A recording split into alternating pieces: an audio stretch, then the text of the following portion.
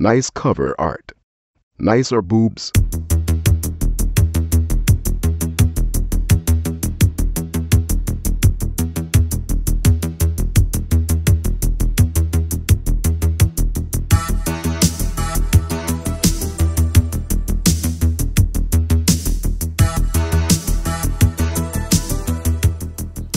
Hello and welcome to episode 54 of Chet and John's Reassuringly Finite Gaming Playlist. My name's Chet Roivers, with me as usual is John Denton. What's up? The format's the same as ever. John and I are going to go through two top 10 lists, the 10 games we've been playing over the last 7 days. Number 10s are the games we've been playing the least, number 1s are the games we've been playing the most. That's it. John, let's go, number 10.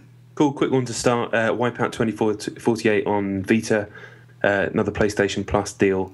It's sitting on there. I'd actually got rid of my hard copy of the game, decided to download it because it was free, played it a bit, it's still really fun, and then I decided to delete it to make space for something else, and then as I did that I realised that it's no longer free, so that would be the only time that I would play that game ever again. And as it was deleting I was like, and then, yeah, that's over. But PlayStation Plus is awesome, I'll talk about it more in a bit. Okay, alright, wicked.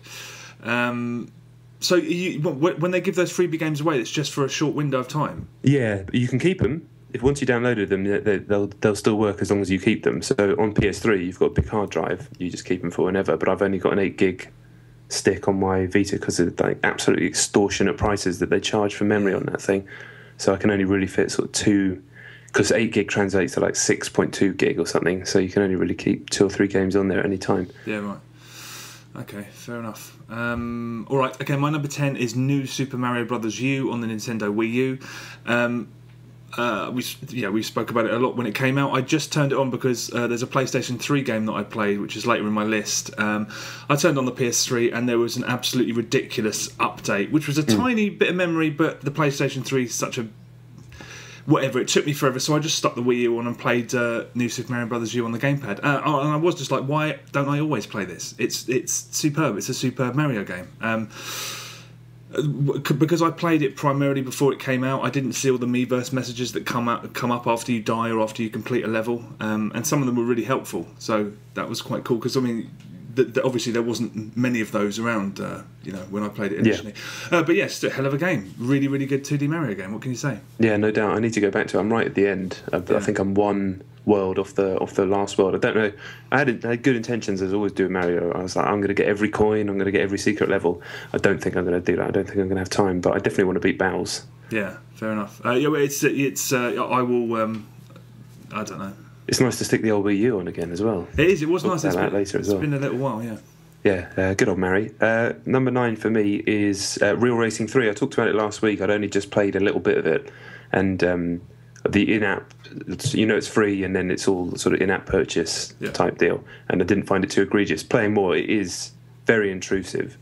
As you're driving, your car will deteriorate, basically. Like the engine suffers and the oil suffers, and that affects its performance. And you can repair it getting in-game currency, but even when you get a repair, you have to wait for that to 2 minutes for that to work or something like that. So everything eventually is just like spinning plates and all these timed things just to be able to play again. And of course you can pay for a second currency, which you also earn in-game as well, but much slower. You can pay to speed everything up and keep playing. The fact the game is free and is so good, it doesn't really bother me so much. I don't really want to play games that are built like this, because it just doesn't. I think I'm just from a different generation. I would rather lay down three or 4 quid for this game and just play it normally. But the fact it's free in the first place, if that's the structure of the game, that's how it works. It doesn't bother me that much, and it's still a really nice game. I'll talk about it in a bit because I have played it as well. But I mean, if you have to pay for something, say you wanted to bypass a load of things that were going to take 2 minutes, how much does that cost? I don't know. I didn't check. I think it's like 69p for a pack of those things, and then you can buy specific cars, and it does scale up, and you can spend a fortune if you want, but it's up to you. When they don't make you pay for it in the first place, it doesn't bother me. The only thing I ever worry about is when you see stuff like this, and you worry that all games are going to be like this, and I think that's where the panic stems from. Yeah. But until that happens, and I don't think that will happen, when stuff like Assassin's Creed 3 is shifting 12 million, and COD's doing whatever it's doing, FIFA's doing whatever it's doing, I don't think we need to worry about that just yet. It seems to be doing quite well, though. There's loads of 5-star reviews from people. Oh, yeah, definitely. I mean, the last ones they were the top grossing ones ever, I think, or certainly up there. So yeah, this one, people love that series. Yeah. It's a lot of people who aren't gamers, traditional gamers, I think, just got into gaming recently with their phones. Yeah. True that. Okay, all right. My number 9 is an Xbox Live indie game called Galactic Fortress. How do you find them? Well, I found it because you can't judge a book by its cover, but you pretty much fucking can judge an Xbox Live indie game by its cover. That's actually not 100% true, but the cover, it's an instant download. It's a guy, not to be impolite, but he was a slightly geeky-looking guy who'd drawn a woman on his arm and he'd drawn over his own chest to make it look like he had a six-pack. Oh, so there's a photo of him? No, it's kind of like he's taken a photo and manipulated it, but he's drawn a six-pack on himself and he's holding a massive machine gun with a girl on his arm, and I was like, that has to be good. No, it's one of the worst Xbox Live indie games I've ever downloaded. To its credit, though, it's actually there's a really good idea behind it. It sort of takes on the tropes of the modern military shooter, so all the class systems and stuff, and the game types are like capture the flag and whatnot. But it's all top down. It looks like Gauntlet. Okay. It doesn't work. But the phrase that kept jumping into my head when I was playing it is bric-a-brac, because all of the if you want to be a sniper, it's like a purple triangle or something. If you want to be a medic, it's like a rectangle with fucking prongs and a star symbol on it. It's just like there's no assets. It's just a load of shapes, sort of just to try and make things look like. It just looks like a fucking mess. Stickle bricks. What's stickle bricks? Those little bricks that used to stick together when you were a kid. Oh yeah, exactly. Those little prongs. Yeah. But it looks. It's ugly as sin. That your enemies take loads of bullets. You only take one to die. You can't tell where the flag is because the only mode available on the free trial is to capture the flag, and you don't know where it is. And you can't tell your enemies apart from your own team because you're just massive sort of moving bric-a-brac shaped fucking mess. It's absolutely diabolical. It's a nice idea, and I can kind of empathise with the guy that made it, because there must be a real temptation if you're just starting out making games to make something just so you can put it for sale. But it shows a bit of a lack of self-awareness, because nobody in their right mind would pay for this. It doesn't work. It's nice that you've made it, but don't try and sell it to me because you're a nutter. Yeah, I mean, a horrendous letdown, but a good idea, really. A nice cover art. Nice, yes, I suppose you could say it was nice. Yeah, I'm all for people drawing six-packs on themselves. So yeah, that guy. Yeah, me too.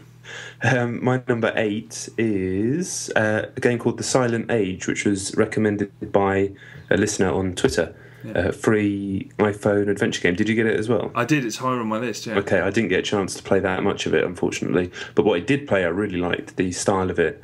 This kind of like 70s, I don't know what you'd call it, but very 70s-y style. It's definitely a point-and-click adventure with gameplay. I was worried when I started playing it was going to be one of those games where you just walk in a straight line, but it actually seems to have little puzzles in it, a lot of intrigue. I've just got to the bit where you kind of find out what the entire plot of the game's going to be. Yeah. And I meant to go back to it, but I just literally haven't found time. Okay. But as a free download, it's properly a free game. So even from what I've played, I'd highly recommend it for iPhone and iPad. The Silent Age, you'll talk about it later, and you'll probably be able to talk about it in more detail. Cool. But, okay, we'll do. Yeah, very cool. Yeah, indeed. Okay, my number 8 is Need for Speed Most Wanted. It's blatantly not my number 8, it's my number 1 probably, or number 2, but I don't want to talk about it very much. I'll just say this: after we recorded last week, as I said, a load of us went to go and have a game. We all jumped into a lobby, and one of us couldn't join. It said that he had new DLC when all of us didn't. And it turns out that he'd, on booting the game up, had been asked to download a 2.1 gig update that none of us had been asked to do. Right. It wasn't in the store. We couldn't find it, so what we had to do was go all the way back to the dashboard, search Need for Speed, and jump through all of these hoops to finally find it. Just as an illustration of how fucking screwed it is. I mean, it is such a... Yeah, it's as brilliant as it is. You get the feeling that EA are kind of... it's on the back burner. Yeah. I might be wrong about that, but anyway, that was just another illustration of how fucking stupid it is. They've given us a load of new content. You get new billboards and stuff. There's new playlists for online play. Some of them are really funny. Some of them are just involve all of you just driving off a hill by the lighthouse and just seeing all these cars flying into the ocean's funny. And just this, I'm trying not to turn into Howard Hughes. Do you remember our friend Zeno with Crackdown? Oh yeah, when he had to get every single orb. And there was one orb for about a month, and I remember I went round to his gaff, and the blinds were closed, and he was sat there like pasty face, just walking around that world. I was like, I'm not going to let that happen to me. But there's one speed camera in Most Wanted that I haven't found, and I've played that game so much, and I've driven everywhere so many times, and the fact that I'm not going to let it start to bother me, because there are moments where I'm just like, where is it then? It must be somewhere. You can't highlight them on the map or anything like that. You know what? I think there must be a way. I think that you can download like a PDF or something from the internet which has them all marked. And I'll look into that when it starts to bother me. And driving around in Friends free play mode, me and my girlfriend the other day were just driving around looking for billboards. Some of the new billboards are like puzzles. They're off the track and you have to try and figure out how to get to them. It's brilliant. I mean, I still love that game so much, but yeah, it's stressful loving something that's you appear to be the only person that gives a shit about it. Yeah, I know what you mean. I can't play that game ever again because of the amount of times I've had to start it from the beginning through different work-related reasons. But still got a lot of time for it, no doubt. But yeah, even thinking about that opening sequence with Muse again, it just makes me feel sick. Number 7 for me is Ridiculous Fishing on the iPhone, which came out today. The day we were recording, Wednesday. I'd heard about this the week before, so I put out a feeler on Twitter. So I wanted some new iOS stuff. And people started mentioning this game's coming out in a week and it's going to be awesome. And it is. It's from the people that made Super Crate Box, a game I haven't played, and a bunch of other cool stuff. They're called Vlambeer. And it's a game about ridiculous fishing. So what you do is you got your boat and you press the screen and then that'll drop your line and that starts going down. And you have to tilt the phone to dodge all the fish on the way down. Then when either a fish bites or you get to the end of your line, you start coming back up, and then you have to use the phone to grab all the fish on the way back up, and you can grab an infinite amount. So you're just like moving the phone to grab all the fish, and then the line comes up, you flick all the fish into the air, and then you pull out a gun and you have to shoot them all. And then the ones that you shoot, you get money for. And then you go into the in-game store. There's no in-app purchases or anything. It's all in-game currency. And then you can buy like a longer line, or you can buy a shotgun or an Uzi, or like a chainsaw lure, so you can go down and chainsaw things so things don't catch you on the way down. And already from what I've played, it's gone from being amusing to like really amusing and really entertaining in the space of about 10 minutes. And if there's like 4 new areas that I've still got to unlock, and like much longer lures, and the further you go down there's more like weird shit, and then just chucking them in the air, the music's so good, it's like Streets of Rage music. It's just like fucking blowing up all these fish with blood everywhere. It's really good, really fun. How much? $1.99. When you say that there's no in-app purchases, I mean, if you want to buy a load of in-game currency with real money, can you not do that? No. That seems funny. I mean, I know it's annoying. It's old-fashioned in a way that it's all structured around earning it properly, Yeah. But you're already within, like I said, 10-15 minutes, I'm already earning decent money and unlocking the stuff. It's properly balanced. It's balanced in the old-fashioned way before this stuff came in. And I highly recommend it to everyone already, and I know it's only going to get better. Okay.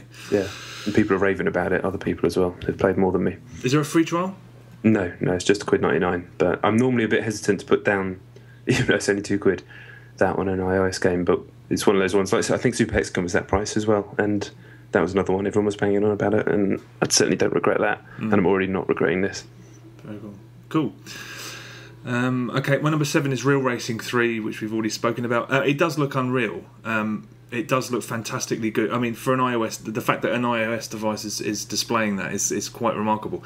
The time-shifted multiplayer element is very cool, although it is just basically a set of sort of shifting ghosts. It's a very cool idea. The ratio of women to men playing it was quite surprising, I thought. I did 3 or 4 races, and every time I was playing against the ghosts of other people, it was always girls with pictures of themselves. I mean, it might be some dodgy bloke who's put a fake picture, but it seemed like there were way more women playing it than blokes.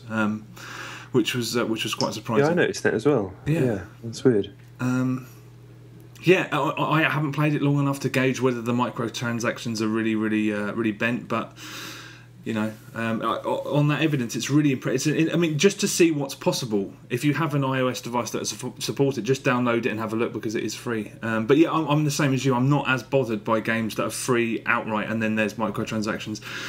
than I am if you have to pay for it first as well. But yeah, impressive as hell to look at for definite, and it's fun. It's simple and fun. Yeah, so it's definitely a nice little game. I would rather it didn't have any of that stuff in, but then I wouldn't get it for free, and I probably would have never bought it. So, Indeed. you know, what can you do? But yeah, it doesn't bother me. Yeah, me neither. But maybe if I was really excited about it and had played the other two, I think that's the thing. If I played the other two and they were just normal games that you paid for and you could play, and then suddenly the third one is this weird mess, basically. Yeah, maybe I'd be disappointed then. But who knows? Can't worry about that shit. Exactly. My number 6 is God of War Goes to Sparta on PS Vita. Played a lot of Vita this week, actually. It's still really good. Really enjoying it. I love God of War. People have talked about the story so far. I'm a bit confused as to actually what the hell's going on, so I'm not so sure about that. But maybe it'll turn the corner. But in terms of getting the spectacle and the combat and the sense of like awe that God of War does better than almost anything, they've nailed it really. And it still looks nice on Vita, a little bit pixely, but it was down to on PS Plus. It was down to like $2.78 this week to celebrate the God of War launch, the Ascension launch, which is a bloody good price for a game that's really not that old, and it's still very good. So yeah, very cool. I will just plug away at that until I get to the end, no doubt, because I do love me some crates. Sweet. Okay. Okay, my number 6 is a game called... do you remember I spoke ages ago about an Xbox Live indie game that had the best title of any game I'd ever seen? Bureau : Shattered Slipper. Oh, yeah. This is made by the same guy, a one-man band, and it's called Investigate This: the Scourge of the Scarecrow. Okay. It's incredibly hard to describe. The game that it reminds me most of is Deadly Premonition, and I'm not a fan of Deadly Premonition, but in terms of the tone, it's kind of a mystery. Right. It's an interactive... The problem is that the opening part, Bureau Shatter Slipper, it kept changing gameplay. It was a very interesting game that kept changing what it was. The opening of this, the opening 10 minutes, is just basically an interactive silent movie. It's kind of like a mystery, or this duo of detectives, and there's some woman being bothered by a possessed scarecrow.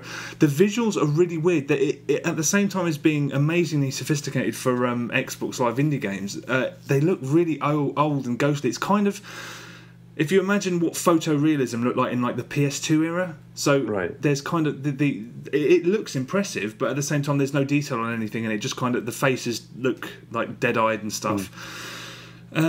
It's got the weirdness of something that's homemade. The dialogue is kind of a little bit off kilter, and there's just weird things that happen when you go and visit this woman.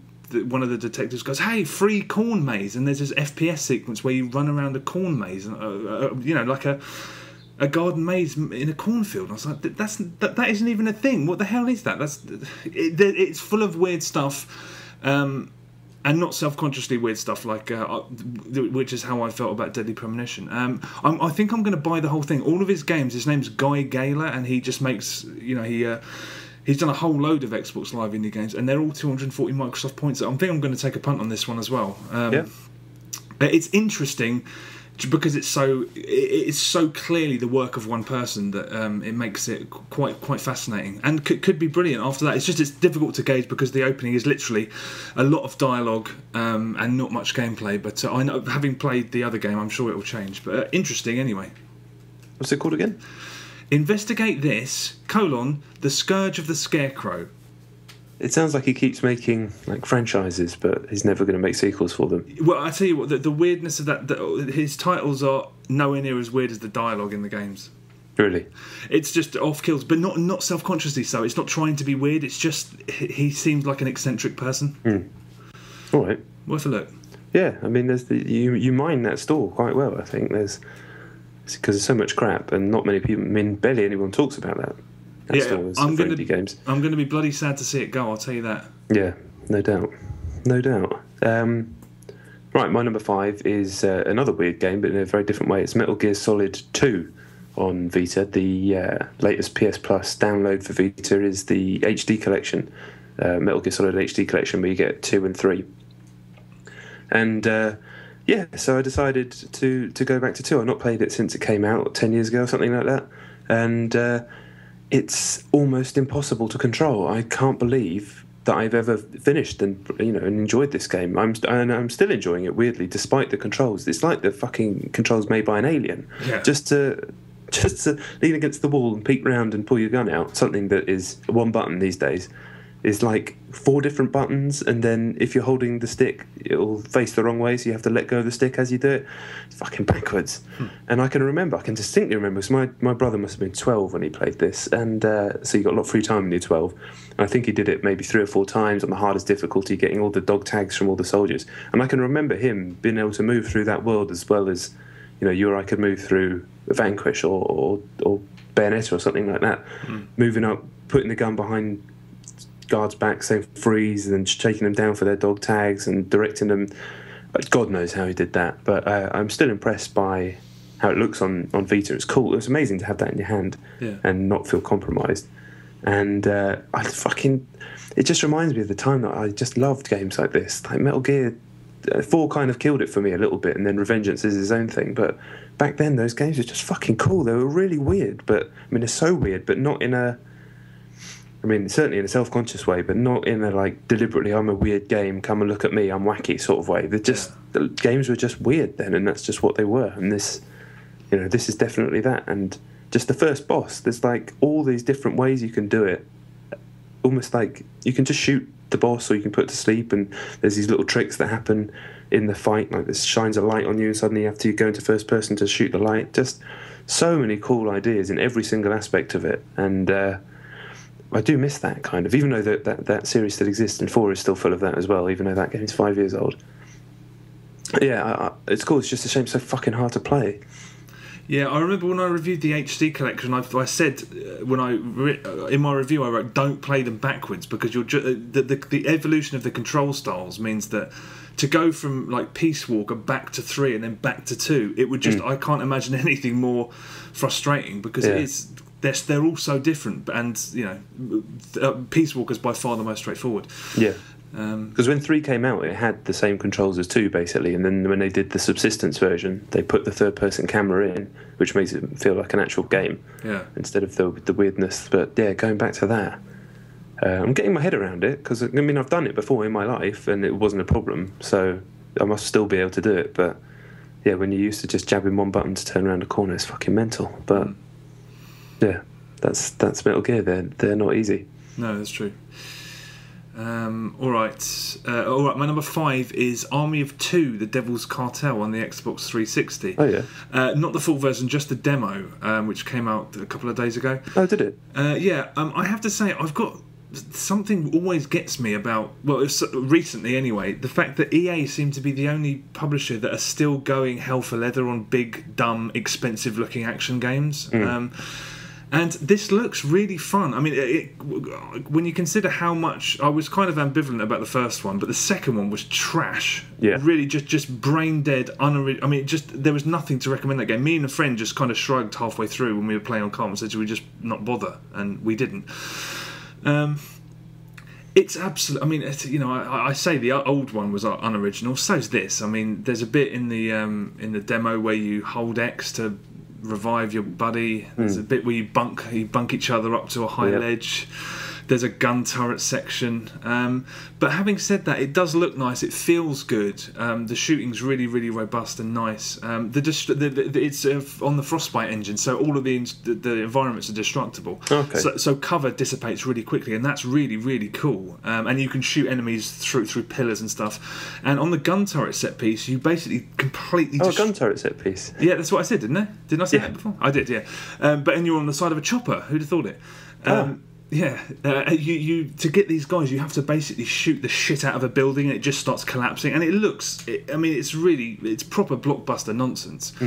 I really enjoyed it. I mean, it does know its audience, and I remember when I played it months ago, and I was talking to one of the developers, and he seemed to have his head screwed on. He was just like, we want to make the video game equivalent of The Expendables. The Expendables is a shit film, but I mean, what he meant obviously was that it has to have the right attitude towards ultra-violence. It has a kind of sense of humour. In terms of tone, this one seems to be reminding me of 50 Cent Blood in the Sand, which is not a bad thing at all. No, not a bad thing at all. It's at this point, it's far superior to the last one, for definite, and I will play it. It looks like fun, mindless fun, unoriginal fun, but yeah. The only problem is Gears of War's out next week, and we'll talk about that next week, obviously.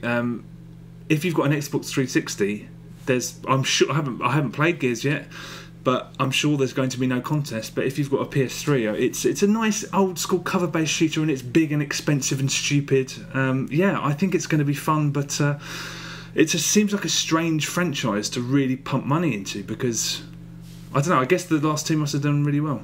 Yeah, maybe they did. Maybe they. Yeah, seems weird. Definitely, I was amazed that they were making a third one after that. Yeah, me too. Horror show number 2. Yeah. But yeah, whatever. I'm sure I'll probably end up playing it either for work or for some other reason, and giving it halfway through like I normally do. Okay, well, not for work. It's genuinely not bad. Yeah, my number 4 is Assassin's Creed 3, a game that I've been playing every week, and I think I'm done. What's happened?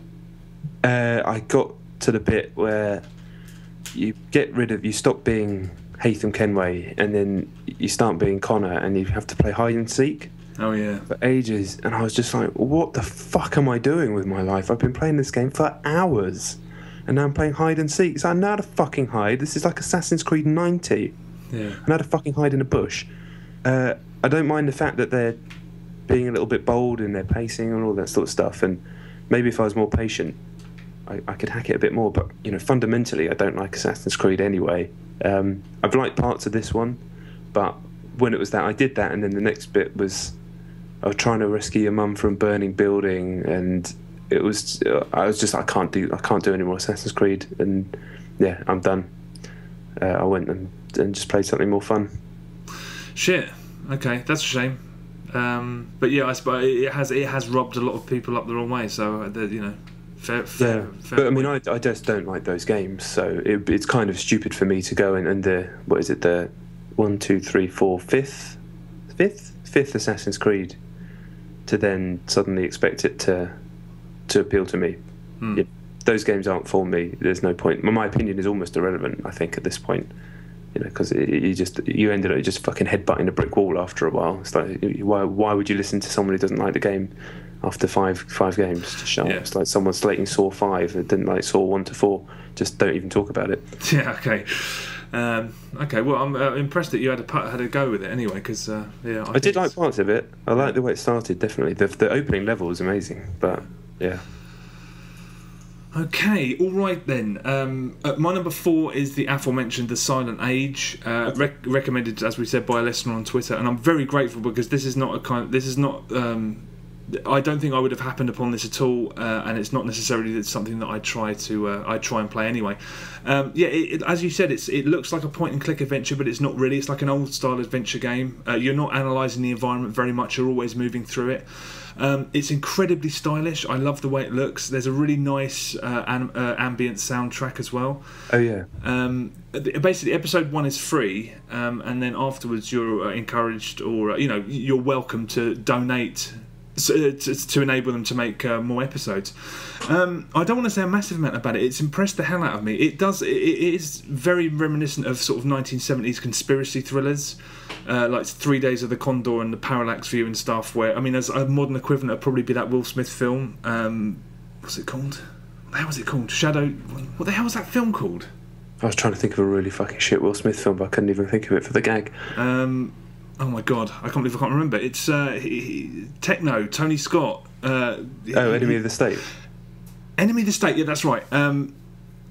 So yeah, it's reminiscent of that kind of, but primarily the 1970s. It's familiar to everybody.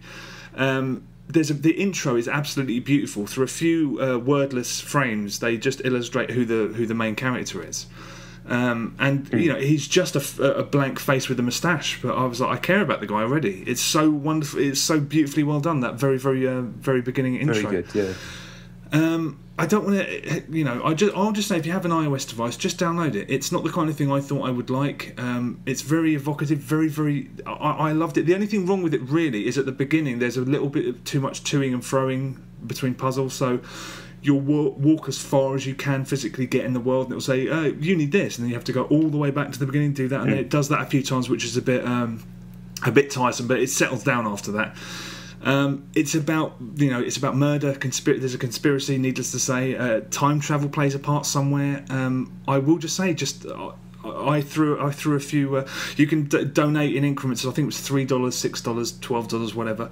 And I threw them a little bit of money, man, because I want to see another one. It's I don't want to spoil it. That's. I just want to be careful not to spoil it. But I'd say if you have an iOS device, just download it and have a look. The first episode's free. Yeah, it's well written as well. It is. I remember now he comments on you can sort of press a lot of the stuff in the world that's incidental, but the way he comments on it is quite funny. Yeah. It's not a comedy, but it's quite sarcastic. Definitely not a comedy, and there's loads of sort of funny references to the fact that it starts in the past and then it goes elsewhere. But I say support it. I think at least have a look. Yeah, I'm definitely going to get through it this week because, like I said, I enjoyed what I played. Cool. iOS again for me, number 3. That was the worst rap ever. Is The Room. Have you heard of The Room? My girlfriend's been harassing me to download it all day, and I haven't yet, but I will. It's fucking cool. I remember it existing, and then I forgot about it. Then it won the BAFTA for best fucking game or something, best room, I don't know. And so we decided to download it. My wife and I played it, in fact, and it's just super cool. It's it's kind of hard to describe. You're basically in a room with a box, an old-fashioned Victorian-style, like, puzzle box, I guess. I don't even know if that's a thing, but that's what it looked like to me. And there are clues, and you have to move around the box and sort of manipulate different things using classic iOS interactions, little swipe here, little twist here, and that'll unlock another bit of the box, and you keep sort of pulling it apart. And there are notes that you find that start to unravel a story, really kind of intelligently written story as well.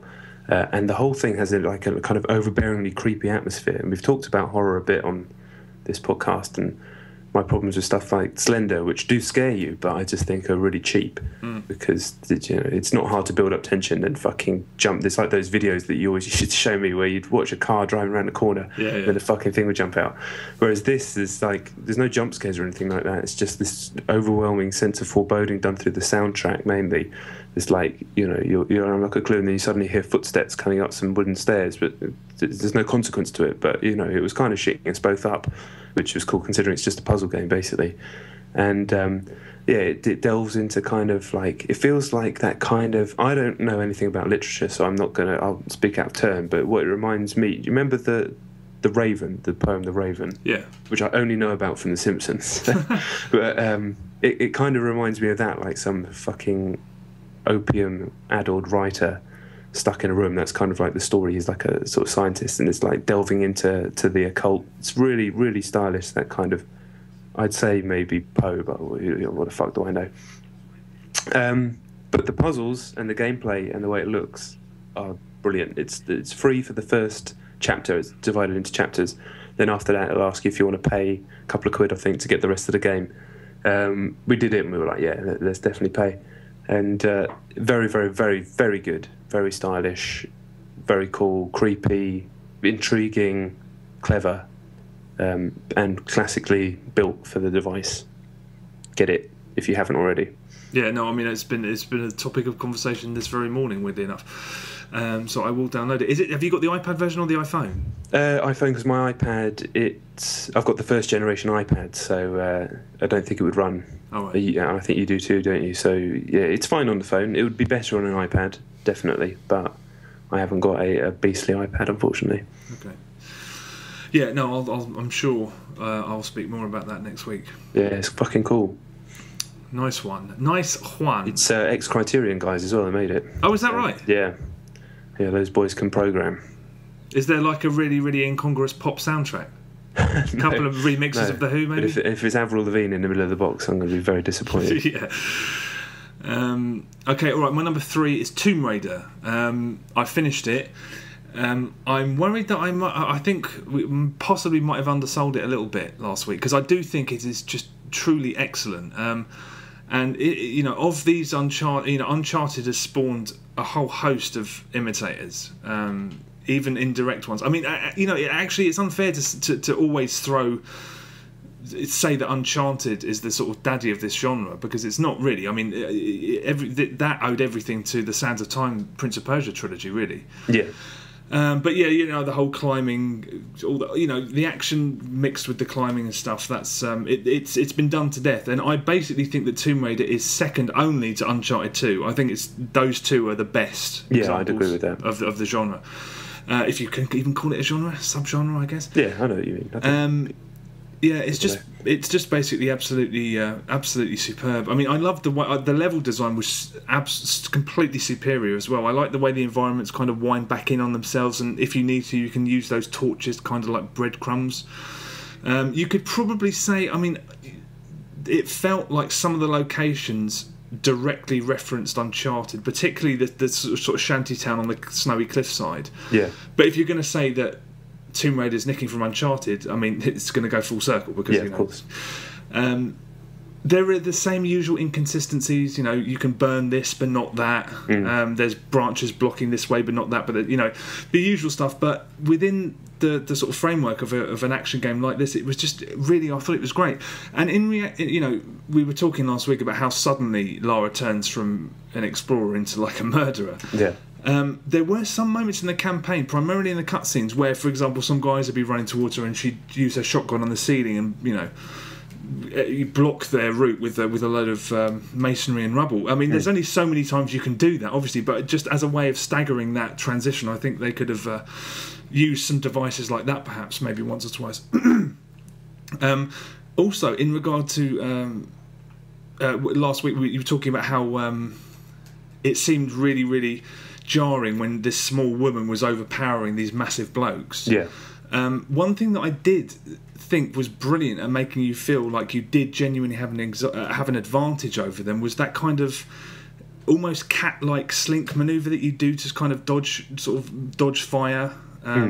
Or walk up. It was like a dodge move, but the way it was sort of animated, it was like almost feline, and you genuinely felt that would be an advantage over somebody with a superior strength. And the fact there was no cover, I like the fact that it was no snap-on cover. You just kind of naturally hit the ground. Yeah, I don't know how they managed to do that, to be honest. It was impressive. Because it doesn't ever fuck up. That's exactly. I kept waiting for me to be technically behind cover and to be spotted, but that never happened. I mean, I think it's excellent. The end, there are a couple of bits at the end which felt a little bit where the camera wouldn't allow you to see where you had to jump, and I just had to keep jumping in every direction until I found the right way. There was no other way.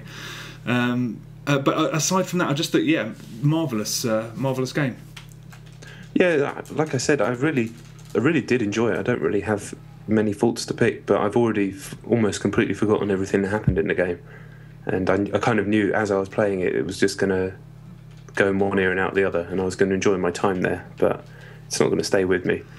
And I've still got the game sitting in my office, and I'm just like, oh yeah, I played that and finished it, and it's kind of washed over me a little bit, but thoroughly enjoyed the 10 hours that I was playing it, and towards the end the combat actually does start to get really good.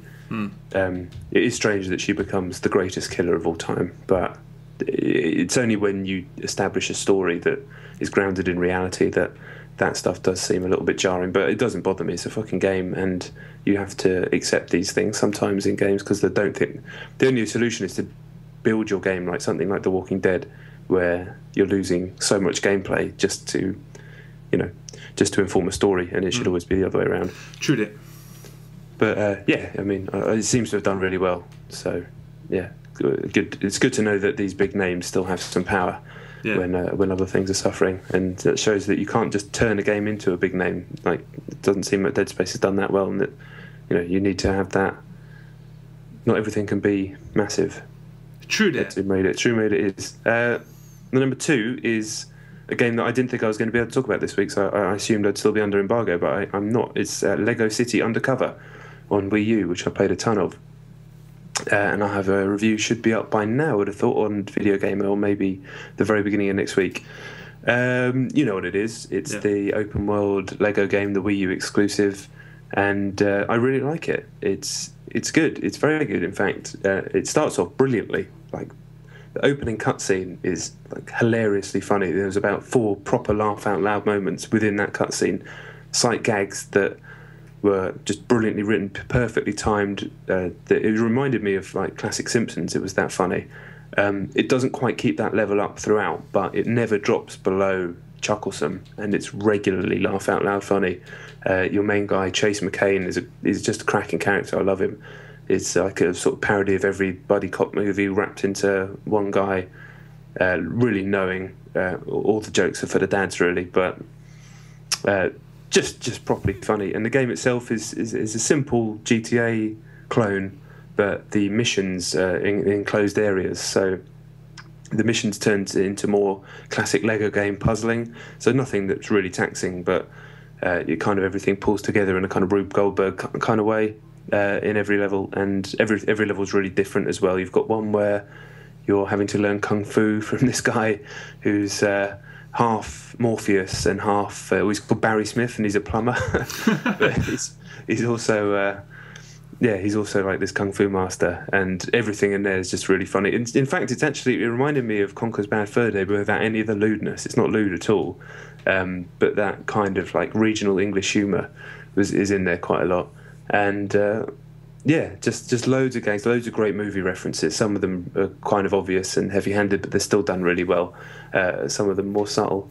There's like good Mission Impossible 2 sight gag. There's brilliant Shawshank stuff, and it's these sort of limitations in gameplay, because it is a very simple game and it is a bit shaky on Wii U as well. It's a bit frame ratey, and the open world is cool to look at, but there's not really anything going on. It's not like GTA where you can stop on the side of a street and just watch the NPCs interact with each other and crazy stuff happen. It's more just like a canvas, but like the comedy is consistent enough and the design is good enough that it carries it through, definitely.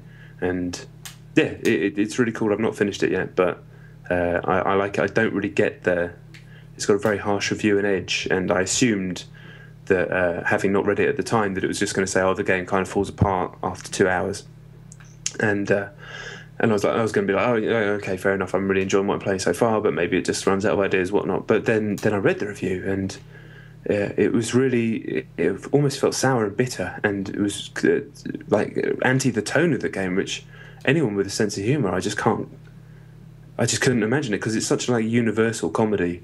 It's just really friendly, amiable, and genuinely funny, and not in a difficult way either.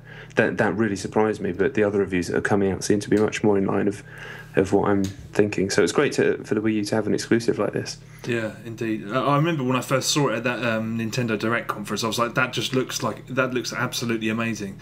And the Eurogamer review was really encouraging. The Edge review was weird. It was like it was written by somebody who was adamant to hate it, who was just out to shit on it. I didn't quite understand that there's a real sort of, it's like his mind had been made up and he was all of his, I don't know, it just seemed like a very, very weird piece of writing. What do you must have an inkling about what you're going to score it? Yeah, I mean, it's not going to score as high as Eurogamer's 9 for me, because the game is very simple, and it's got all, you can kind of play it with your eyes shut almost. There's like none of the puzzles are remotely taxing. You just kind of play through the game. Nothing's difficult.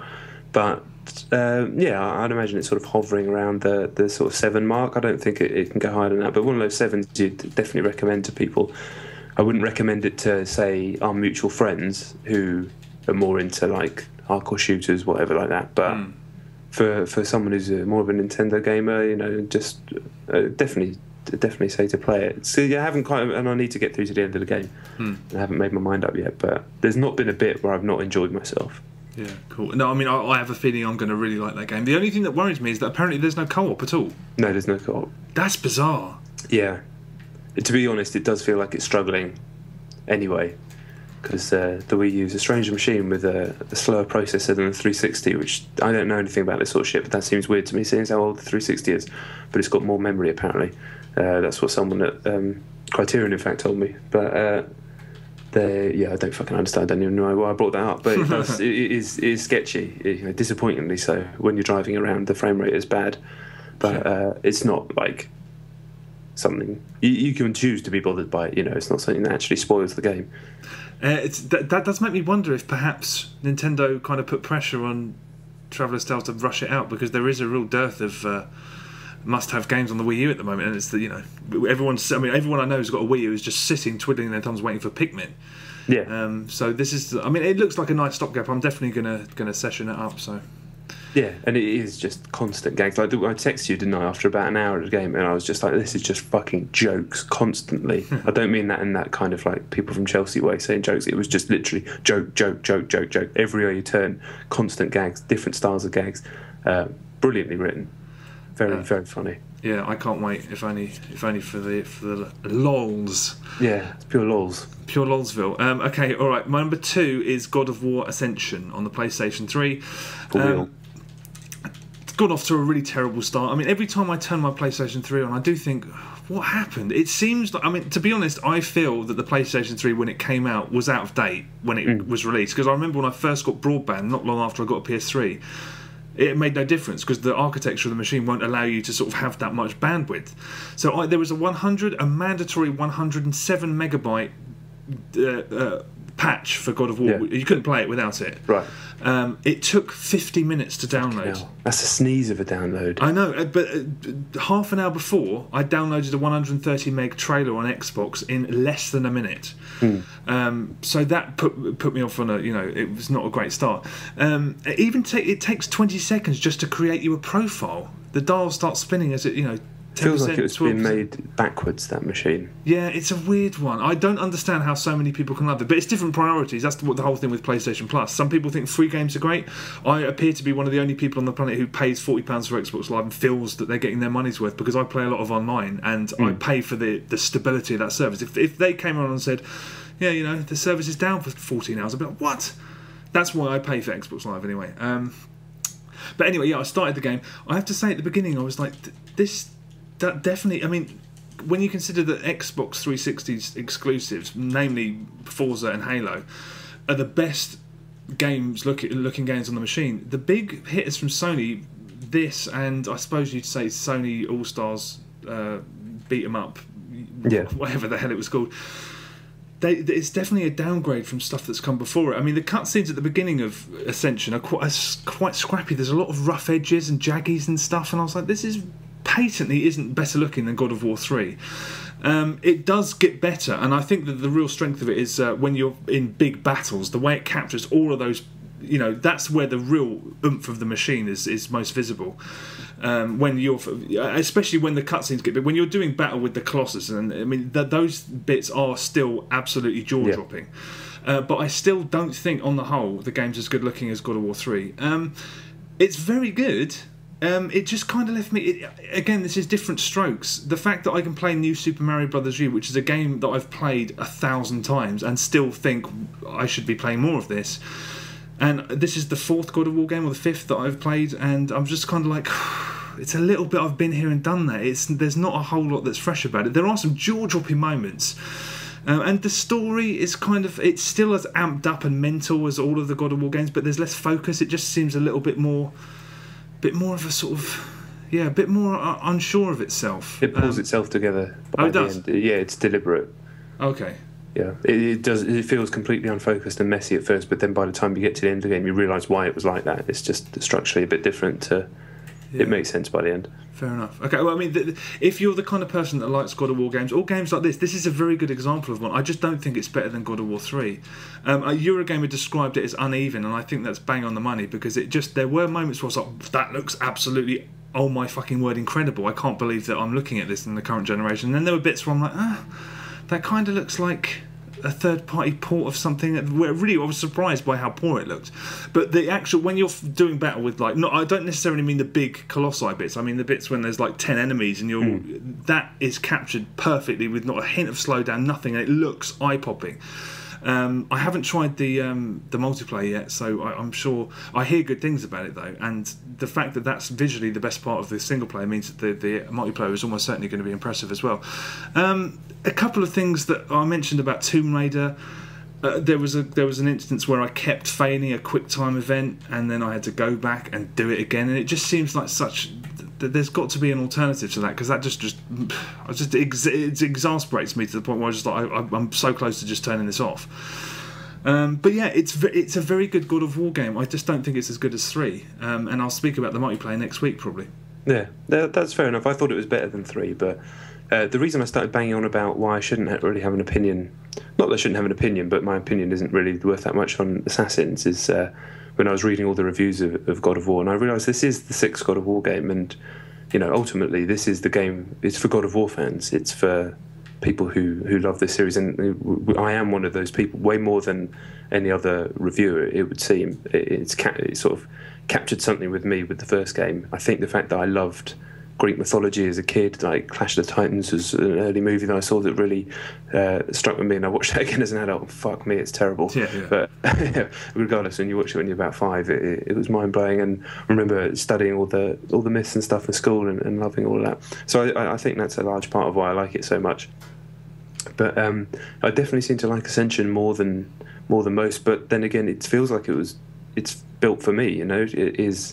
It's for the God of War fans. And what really did surprise me is I've read almost every review online, and I'm the only person that I can work out that's noticed that they've changed the combat, that they've changed the parry system. Whereas I think if they had done that in a Devil May Cry or something that people play, more reviewers more classically play a lot of, that would have been a big thing. And I made it a focal point of my review, because the fact that they changed the parry system completely to someone who's played a fucking lot of God of War, that really changed the way the game played to me substantially. It's like a big change in a Pro Evo or FIFA to me, whereas to other people they probably didn't even really notice that it had changed. I didn't know. Yeah, Not really. exactly. So that kind of sums it up. But I think the people who are buying this day one, the God of War fans, and there is a sizable fan base, will notice that as well, and that will be a big talking point for them. So it's kind of like, it's funny when this happens, and I've been thinking about that, and I'll talk about it a little bit with my number one game as well,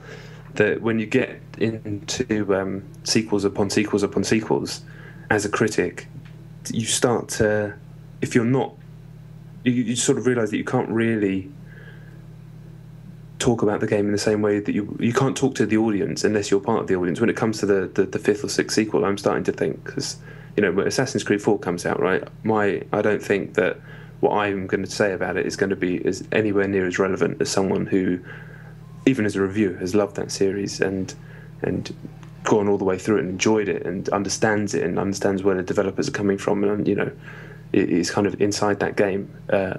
I don't know. It's just something that this kind of been jumping around in my head this week with the games that I've been playing. Okay, fair enough. No, I do think it's very good, and there are moments in this that you just, there are, you do get those waves of like, this is why I have a PlayStation 3 in my house, is for things like this. But did you not think that in terms of the presentation it was a little bit scrappy?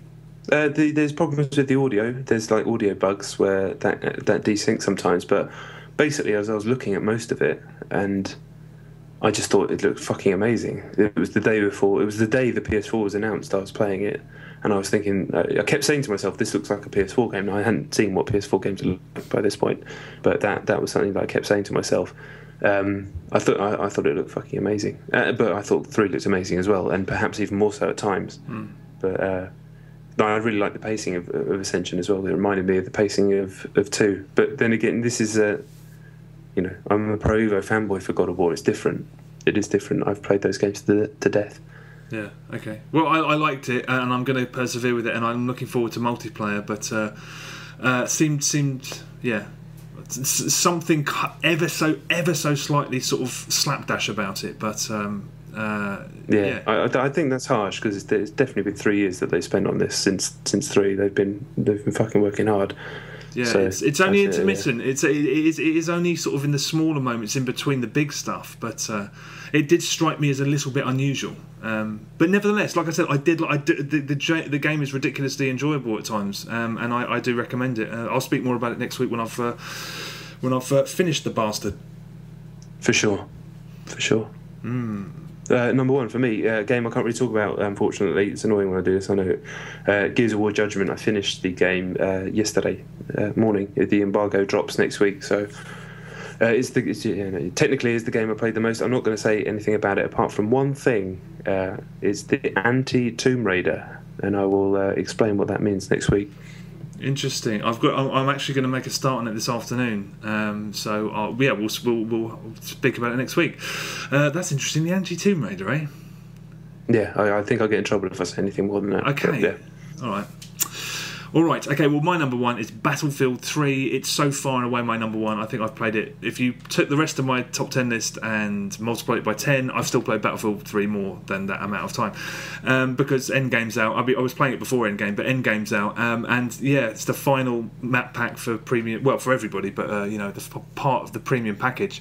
And God, they've really gone out with a bang. It's the best one. It really is the best one. It's almost impossibly exciting. I don't know what it says about us, or what it says about DICE, or what it says about gaming, but the fact that a mode as old as Capture the Flag can be as refreshing and just, it's pure excitement in Battlefield. There's a lot to do with that. I mean, the way the vehicles are balanced, and these new bikes, they travel so fucking quick, but they can be locked onto by lock-on missiles, and you can be destroyed without even knowing about it. But the terrain is really rough and up and down, so you have to be really skilled with how you're driving around. And it's just the new maps are brilliant. They're very, very long and narrow, so they're brilliant for rush as well. But you cannot beat bombing. And when I say they're fast, have you seen how fast they are? No. When you're hammering it on one of these bikes, I mean, you go so quick. You feel like I'm playing on Xbox. You feel like the Xbox is about to buckle under it, because it's just like the fucking world is zooming past you. And you can, I've shot people speeding at high speed. It looks great. But barreling in on a bike while all this chaos is going on, nicking the flag, and then having your mate jump on the back and then just fucking hammering it. But it's so fun. I can't quite believe it. God, it's brilliant. It's so brilliant. I mean, I know you probably won't do it, but you should just have a couple of games that Capture the Flag, because it's obscenely entertaining. If I could stick it on and do that, then I would, but I've got to stick it on and download about 9,000 9-gig updates to be able to do it. Yeah. And that'll take hours. It's worth it. So, yeah. No, I'm sure it is, but I'm Battlefielded out until 4 now. I've made my decision, and it's going to be golden. You heard it here first. It's going to be really gold. Battlefield 4 gold. Well, you're missing out. It's utterly tremendous. So, but I told you, I'm basically walking around like a child in a room full of soldiers when I play that now, because I'm so leveled down. Do you know Lionel? Yes. He bought Battlefield 3 at launch and never liked it, never really played it. He's not a shooter person. For some reason, he started playing it again, and he just bought Premium, and he's found things to do, because he's not great at the shooting. He just ends up getting shot. So he does things like he just ferries everyone around, and because there's so many roles you can take in Battlefield 3. And it just completely blows my mind. He texted me this morning, let's play Battlefield. I'm like, what? Lionel playing Battlefield? Fucking weirdo. But that's how good it is. It's goddamn great, and I love it. Done. Battlefield 4 gold edition. Okay. Right. Thanks very much for listening. That's it, isn't it? It is. So yeah, thank you very much for listening. 54 in a can, ridiculous. Check out the website, thefiniteplaylist.com. Actually, there's not really anything on there apart from the podcast, and you already listened to that. So instead, check out the YouTube channel. That's Chet and John on YouTube. Follow us on Twitter at John Denton, at Chet Roivas. We're on Facebook as well, but then that's just mainly the podcast. And another Twitter, Chet and John's, if you just want the podcast links. What else can you do? You can come and tell us games to play. That's always good. Worked out really well for us this week. Or you can just insult us, because that's fun too. So thank you for listening. Goodbye. Take it easy. Thanks for listening. Battlefield 3 Endgame, play it. Download the Silent Age on iOS. Done. Goodbye. Gold.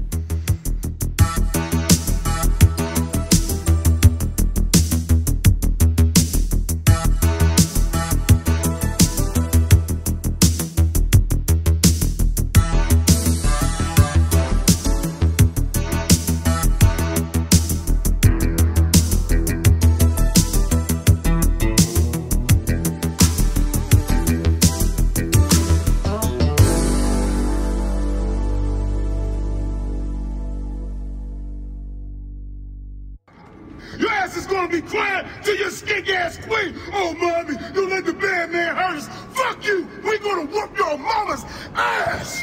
Whoa! There we go. One muscled queen.